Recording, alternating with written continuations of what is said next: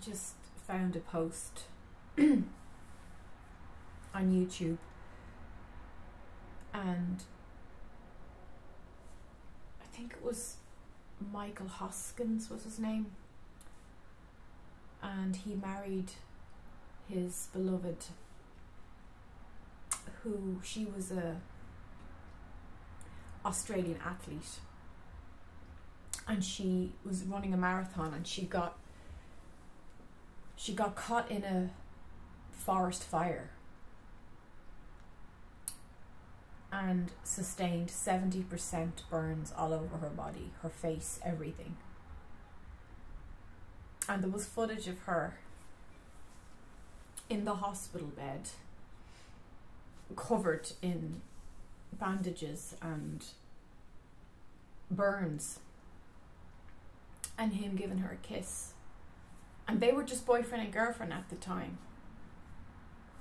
And after he married her, people asked him, why did you marry her? Why didn't you leave her? And he said, I married her soul. And they're now married and happy, and they've children. I think they have 2 children. I think it's sad that the world is so caught up in how things look, and it's such a, I mean, it's a remarkable story of strength of the human spirit, of this beautiful woman tackling and taking on the horrendous trauma from her wounds. I can only imagine the psychological wounds as well as the physical pain of having 70% of your body with terrible burns. But I think it's sad that we live in a world that asks the man, why did you marry her? And I love his response. It made me cry. I married her soul.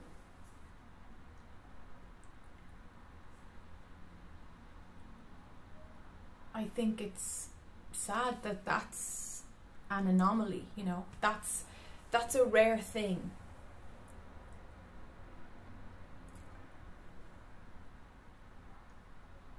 Sometimes, as a sensitive, I really struggle with the harshness of Gaia, of this world, especially Western society.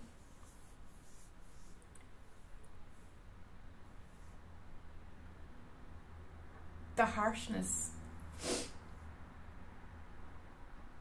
it's something I struggle with. I'm not built for it.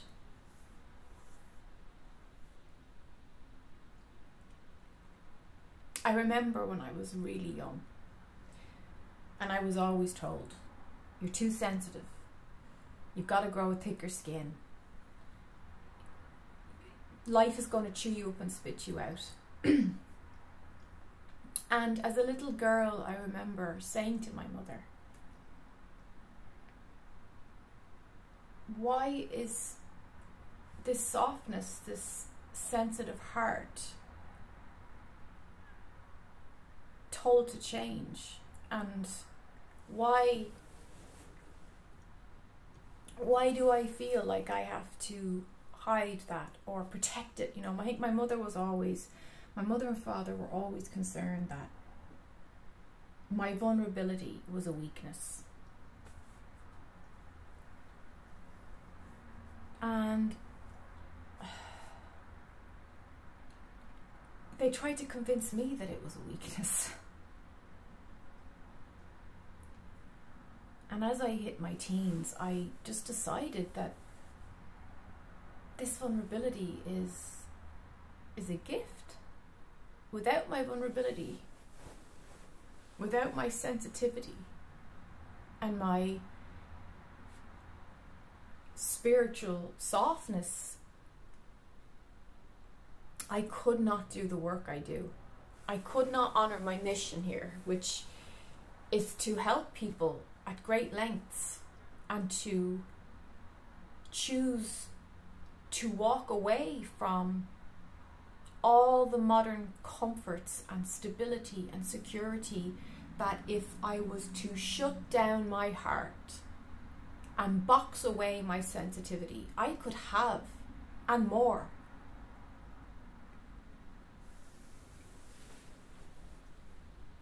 I can't tell you the amount of times, as a natural born mystic, as a healer, that I've had to sacrifice, for want of a better word, because that's what it felt like at times. Sacrifice groups, communities, friendships, relationships, lifestyles, indulgences, pleasure, money, security, because as a master number 11, 11 is the number of integrity. 11 is the angel's number. When you're seeing 1111, you're being asked to remember your integrity, keep your chin up, and watch your thoughts, because you're in a very creative space. Your thoughts are manifesting quickly into form. Integral, right? Something that's integral, that's whole, that's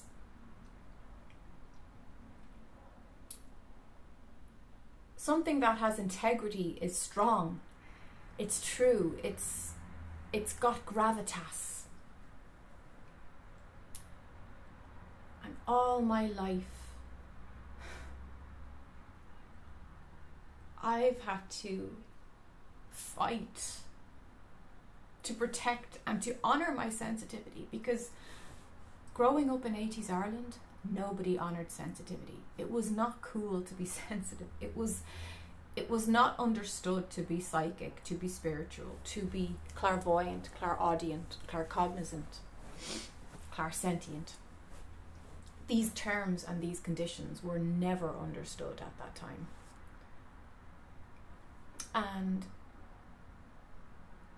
it amazes me how far we've come in regards to spirituality being a very common conversation now, which I think is wonderful. But we have a long way to go with integrity. We have a long way to go with choosing someone from the soul, like that man did with that athlete who suffered the burns.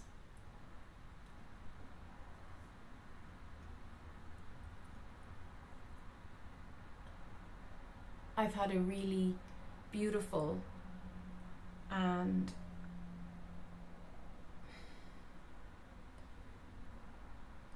in some ways challenging conversation with what I would call a colleague of mine, a kindred soul. And in some ways it was challenging for me because this person is older than I and further down the road, if you will, in regards to making the life of the healer, the creative, artistic soul, sustainable and stable and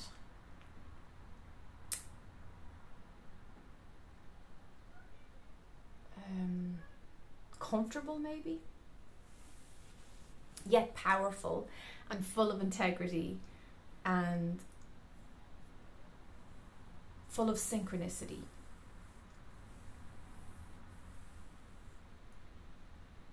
But I was so moved by what he shared with me about our session. He had a session, that's how I was introduced to him. And I can share this because it's confidential. You don't know who this person is out of my clients. But we definitely recognized each other as a soul level, as the same frequency, and we're doing the same type of work. And it's amazing how many times I forget that I am doing the work. And I'm sharing this message with you because perhaps you forget to. That by being here, the fact that we were called to be here, some of us didn't volunteer, or some of us did. Some of us were called, some of us were asked, some of us wanted to be here and fought to be here. For some of us, the earth plane is a very foreign land. It's a foreign place. I have memories of being in the angelic realm, in heaven, in spirit, you know. Just saw 11:11 right there on the timer. As I said that. That's my angel family winking and giving me a nod. And sometimes the density here is quite challenging for some of us sensitive souls. And if you're somebody who resonates with this, I just want to reach out to you and high five you and shake your hand and embrace you and say, you're not alone. You're not alone.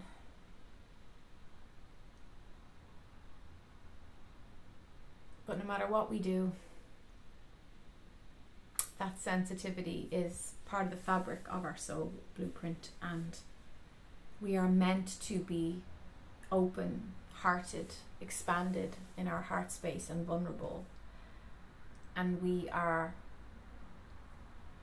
here to evolve into knowing that our vulnerability is actually our greatest strength. I remember when I was about 13,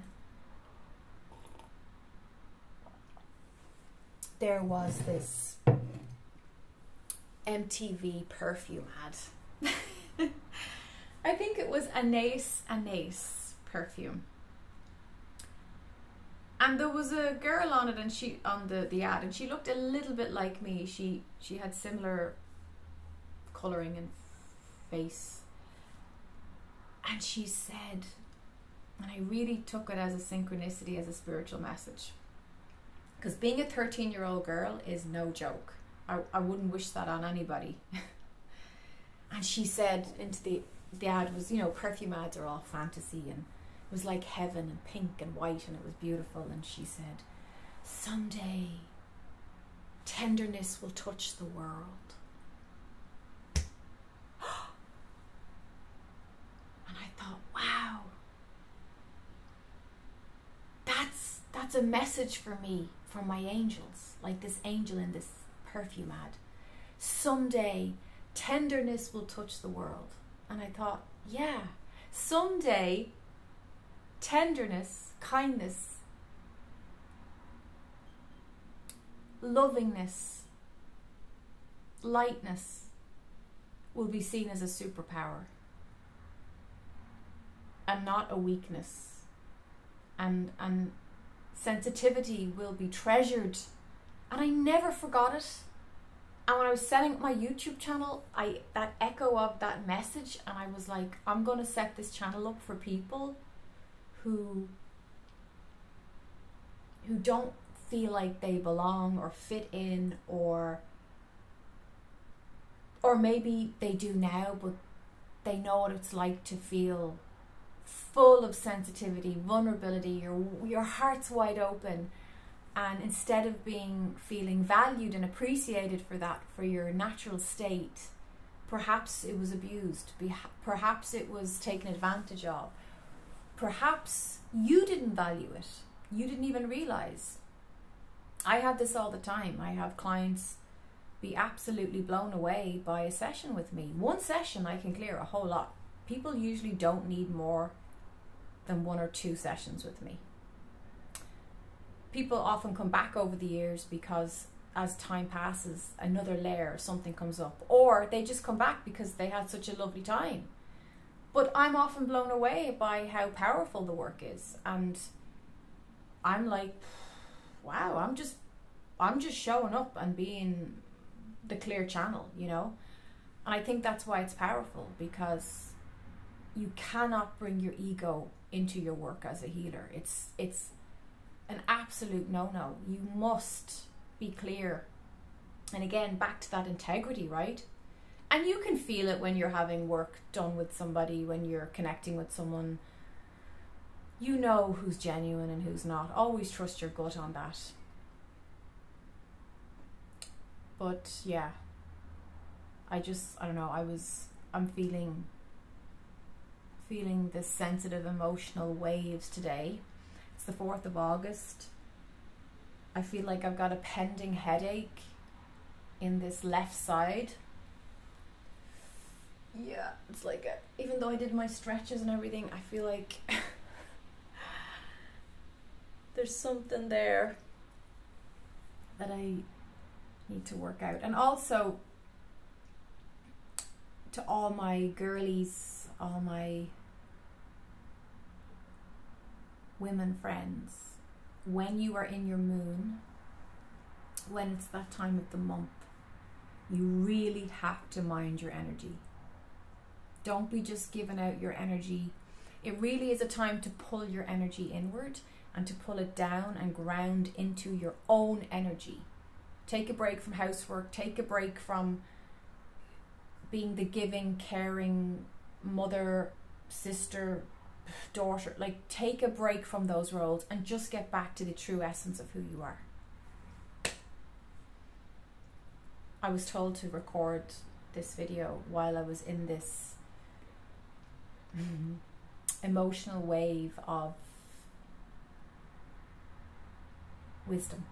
So thank you so much for being here with me in this moment.